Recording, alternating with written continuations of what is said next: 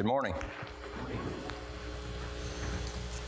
Appreciate the opportunity to speak to you this morning and for Benny asking me to do so. We're going to spend some time together today looking at the concept of living a life with no regrets, not missing the important things before they're gone, and being purposeful in the way that we fulfill our Christian duties. Over the last couple of weeks, after Benny asked me to speak this morning, as I contemplated what I would speak about, I kept coming back to the concept of how much we miss out on when we don't allow ourselves to be in the moment, concentrating on the right things at the right time. We chase many things. Some of us chase shiny objects that allure us, when the most important things are right in front of us, within our grasp, ready for our attention, but we miss it time and time and time again. As I was thinking of this lesson, I kept thinking back to a song performed by Kenny Chesney, the country artist, titled Don't Blink. And I think it embodies so much of what I want to develop in this sermon this morning. So listen to these lyrics as I read them to you. I turned on the evening news, saw an old man being interviewed, turning 102 today. Asked him what's the secret to life. He looked up from his old pipe, laughed and said, all I can say is don't blink. Just like that, you're 6 years old and you take a nap, and you wake up and you're 25, and your high school sweetheart becomes your wife. Don't blink. You just might miss your baby's growing like mine did, turning into moms and dads. Next thing you know, your better half of 50 years is there in bed, and you're praying God takes you instead. And trust me, friend, 100 years goes faster than you think, so don't blink. I was glued to my TV, and it looked like he looked at me and said, best start putting first things first. Because when your hourglass runs out of sand, you can't flip over and start again. Take every breath God gives you for what it's worth. Don't blink. Just like that, you're 6 years old and you take a nap. You wake up and you're 25 and your high school sweetheart becomes your wife. Don't blink. You just might miss your babies growing like mine did, turning into moms and dads. Next thing you know, your better half of 50 years is there in bed, and you're praying God takes you instead. Trust me, friend, 100 years goes faster than you think. I've been trying to slow it down. I've been trying to take it in this here today, gone tomorrow world we're living in. Ecclesiastes chapter 3, verses 1 through 10, talks to us about time. And it says, there is an appointed time for everything. And there is a time for every event under heaven, a time to give birth and a time to die, a time to plant and a time to uproot what is planted, a time to kill and a time to heal, a time to tear down and a time to build up, a time to weep and a time to laugh, a time to mourn and a time to dance, a time to throw stones and a time to gather stones, a time to embrace and a time to shun embracing, a time to search and a time to give up as lost, a time to keep and a time to throw away, a time to tear apart and a time to sew together, a time to be silent and a time to speak, a time to love and a time to hate, a time for war and a time for peace. What profit is there to the worker from that in which he toils? I have seen the task which God has given the sons of men with which to occupy themselves. The man in the song was 102 years old, 102 years of life. More knowledge in his 102 years than several of us put together, and all he could say was, don't blink. At 6, he took a nap. 25, he married. At 75, he lost the love of his life. And at 102, his reflection is that time passes in the blink of an eye. As we look through this morning, the best way I know to walk you through this is to use personal examples for myself and my family to illustrate what happens when we blink. If we look at 2021, if I look at 2021, I recognize today is August the 1st, and 7 months of the year are gone in the blink of an eye. I hear lots of people saying that COVID slowed life down for them. That wasn't the case for me. I missed a lot of things this year because of other commitments. I missed 39 out of Eli's 40 baseball games this spring. I have missed or will miss 3 family vacations. A host of late-night conversations with Sarah and the kids because I couldn't stay awake any longer because I was engaged in other things. None of this is mentioned to elicit sympathy, but to explain that all these things happen in the blink of an eye. I haven't been purposeful enough in changing the outcome of these circumstances. It says that life goes faster the older that you get. And boy, does it. I can remember time seeming to stand still when I was a little kid, waiting for something big to happen.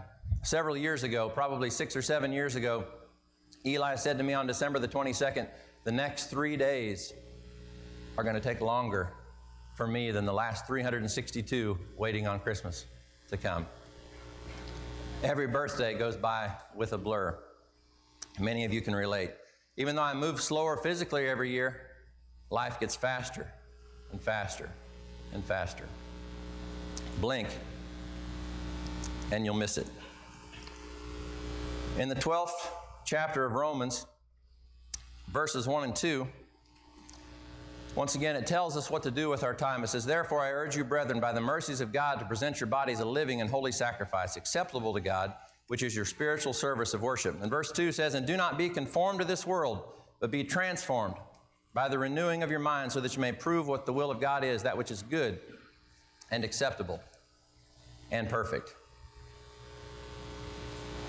It tells us what the will of God is, how we prepare ourselves for that which is coming. Much like the panic that is upon us when we aren't prepared for a test, for a presentation at work, for an event that's coming up, panic should be upon each of us if we have not heeded Romans chapter 12, verses 1 and 2. Present yourself. Do not be conformed. Be transformed. We've been told what to do with our time. We actually know what to do with our time, but we often allow distractions to put us in a spot that we hadn't ought to be. Takes us away from what our priorities should be into something else that seems necessary at the time, but it actually is not. 1 Thessalonians chapter 5, verse 2 says, for you yourselves know full well that the day of the Lord will come, just like a thief in the night. Are we ever vigilant?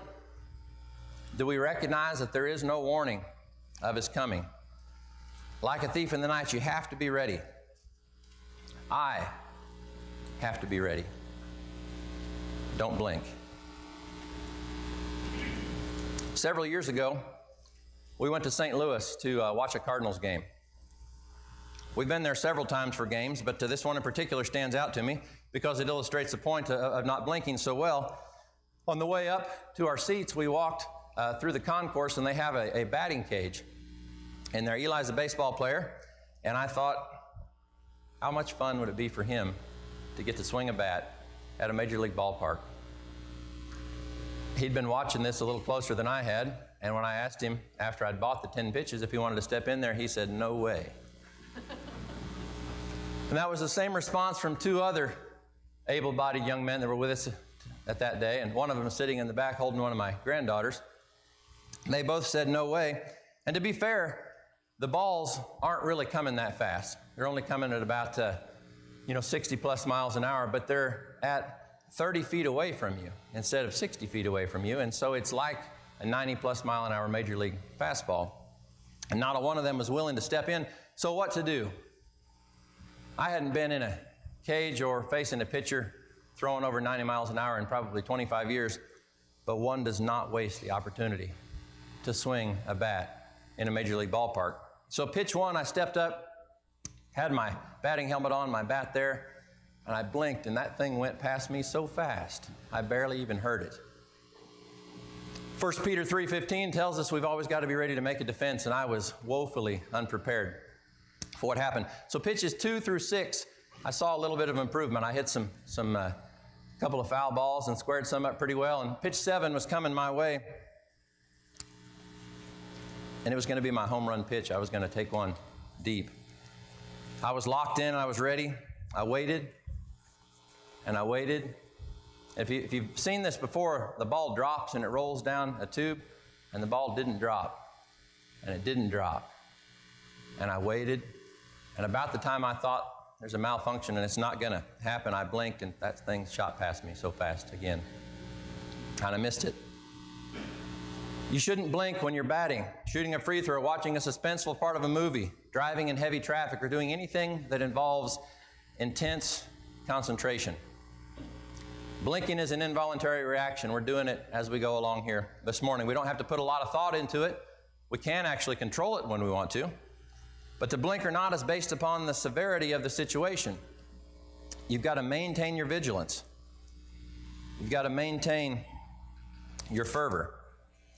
In the book of 1 Peter, chapter 4, verse 8, it says, above all, keep fervent in your love for one another, because love covers a multitude of sins. Don't blink. By nature, and some of you know me better than others, especially the ones that live with me, I didn't used to be an overly sympathetic, emotional, or open person. Maybe I'm still not, but I am working on it. My heart isn't on my sleeve. I keep my emotions pretty well in check most of the time. But time and experiences have a way of changing things. You lose a few people that you love. You add a couple of grandbabies to the family, and things start to feel a little bit different. One blink a few years ago, 7 years ago, this last Saturday to be exact, started this change in me. It was July the 24th of 2014. Early morning, I was driving in bumper-to-bumper traffic in downtown Denver, headed to the airport. I was on a conference call with the corporate office in Dallas ahead of a flight that I had that morning, and my dad called. Dad often called me early in the morning. He was an early guy, and I was traveling all the time, so I typically had early mornings available to talk. But I was busy, so I ignored the call. And he called again just a few moments later. By this time, he'd called a third time, and I was at the rental car center. And so I sent a text that said, hey, I'll call you in a few minutes when I get wrapped up with what I'm doing. I would later find out that it wasn't actually my dad calling, it was my stepsister calling on my dad's phone. And no sooner had I sent that text that Sarah called. And then she called again. And she texted me and told me to call her because it was an emergency. And I called her, and her news was that my dad, who I'd talked to on the phone 2 nights before, who was a young 64 years old and had many, many, many years of life ahead of him, had passed away unexpectedly during the night. Now that's a gut punch. Takes the wind completely, totally out of you. My family needs me. I'm 12 hours away. A series of rerouting of flights and getting turned around and getting dropped in Tulsa and making it home. And then the grief and the challenges that represents that you've got to deal with as you go along. So much grief in his passing, but many blessings as well. Easier to look at now than it was at that point in time. There's much more that we would have experienced and shared together, but there wasn't a lot left unsaid between us, thankfully. Not everyone is as blessed as that. I got to work through the grieving process with a wonderful family. I got to preach my father's funeral. But there's 2 things that you should take from this. Tie up your loose ends with your relationships, or you might blink and miss that opportunity. The silver lining in all of this, for me, is that my outlook on life has changed for the better. I can look at you, my church family, and have a better ability to be your brother in Christ that I need to be. Every experience, good or bad, can have a positive effect if we will allow it to impact us in a positive manner.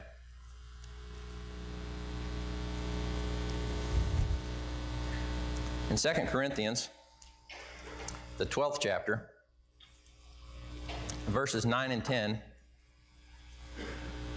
it says, "And he has said to me, my grace is sufficient for you, for power is perfected in weakness. Most gladly, therefore, I will rather boast about my weaknesses, so that the power of Christ may dwell in me. Therefore, I am well content with weakness, with insults, with distress, with persecutions, with difficulties for Christ's sake. For when I am weak, then I am strong."